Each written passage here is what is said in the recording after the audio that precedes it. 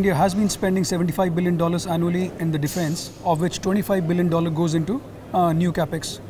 It's very important that our Indian armed forces actually get best of equipment when the $25 billion is being spent.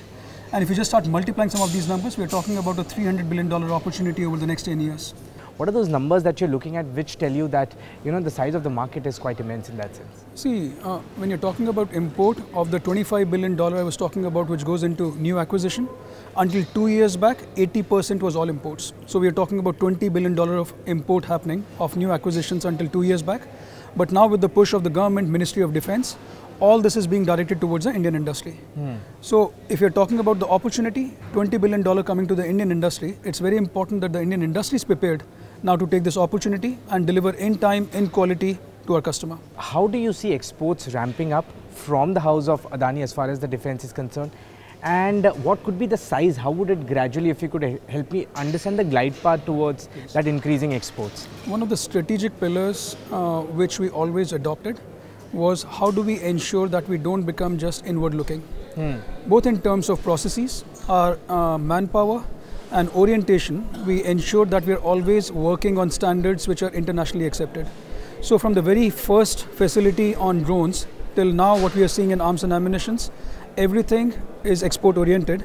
So even what we are producing here is going to be 50% captive for India and 50% going into the export markets. Okay. So we see this opportunity ramping up because the demand of most of the countries in Southeast Asia, Africa, some parts of Southern Europe is actually growing very significantly. Okay. And could you give us some numbers in terms of the export growth that you see for yourself? See, if you look at some of the numbers being published by Ministry of Defence and the target they've taken, they're talking about a $25 billion exports target which has been given by 2025.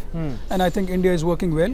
Okay. So at this point, what the number is, I'm not sure, but I think we are already crossing 10,000 crores as a country. Okay. I want to understand a little about the order book. At this point of time when we talk, what are the kind of orders that you have in your hands? Out of your different product categories, where do those orders lie? And as far as annual addition to order book is concerned, what kind of range do you see for yourself? See, rather than talking about the numbers, I think there's a lot of traction which is already happening in the areas which Adani is focusing on. So from the intelligence, surveillance, reconnaissance drones, what you're seeing around, to missiles and munitions, small arms, I think the traction is very, very strong. So in terms of the order book, because what we are doing in terms of quality, reliability and safety, we are literally the pioneers in each of these areas. We are looking at a market which is going to be unparalleled. Okay. As far as the defense vertical is concerned, Adani Defence and Aerospace, under what listed entity would it fall under as far as that corporate structure is concerned? And as far as investors being able to take a share of this defense growth is concerned, how do you see the whole trajectory of later on demerging that business, maybe listing it and giving other investors a chance to sort of participate in this defense growth? So too early to say, yeah, but currently it's part of Adani Enterprises. This is the incubator model which Adani has always adopted. So all our new businesses start in Adani Enterprises, and when they reach a substantial size, scale and align to the shareholders' requirement, that's when we try to demerge and make it independent. Okay. So do we want to do it in the immediate future? Answer is no. But in the coming 5-10 years, why not? Okay. A couple of questions, last couple of them. As far as investments in the plant that we're talking about is concerned, what sort of investments would go from the side of Adani? And the second thing that I want to understand in terms of capacity expansion, how much would this add? And overall, in the next 2 to 3 years, what kind of capacity expansion do you see to your existing capacity? So see, this is one of the mega parks which is 500 acres. We have an investment commitment of already 3,000 crores across ammunition and missiles in this park. So since we are starting with 150 million rounds, which is roughly 20% of India's requirement, we are almost planning to double this capacity in small caliber.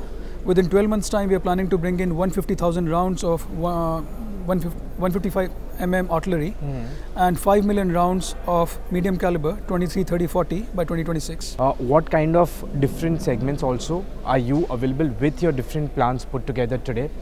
As far as heavy or the bigger segments of defense area is concerned, what looks more attractive to you, and what are those segments where we could see Adani Defence entering, let's say in the next 3 to 5 years? No, it's a good point. See, what's important is it's not about large versus small in terms of the size what you see. It's about the technological breakthrough. So the focus is moving a lot more from big structures to smaller technologies and the smarter technologies. So the focus is how do we move up the value curve rather than focusing on am I making some big structures of helicopters or aircrafts. How can I actually focus on AI, ML, artificial intelligence, machine learning, data analytics to provide those insights which are important to my Indian Armed Forces. Correct. So there's a lot of work which is happening because when my drone is flying, it's collecting terabytes of information. But if that terabyte of information is not converted into something which is usable by my armed forces, it's useless. Absolutely. Thank you so much for speaking to us, and all the very best for all your future endeavors and the plans. Appreciate it. Lovely speaking to you. Likewise. Thank you. Bye-bye.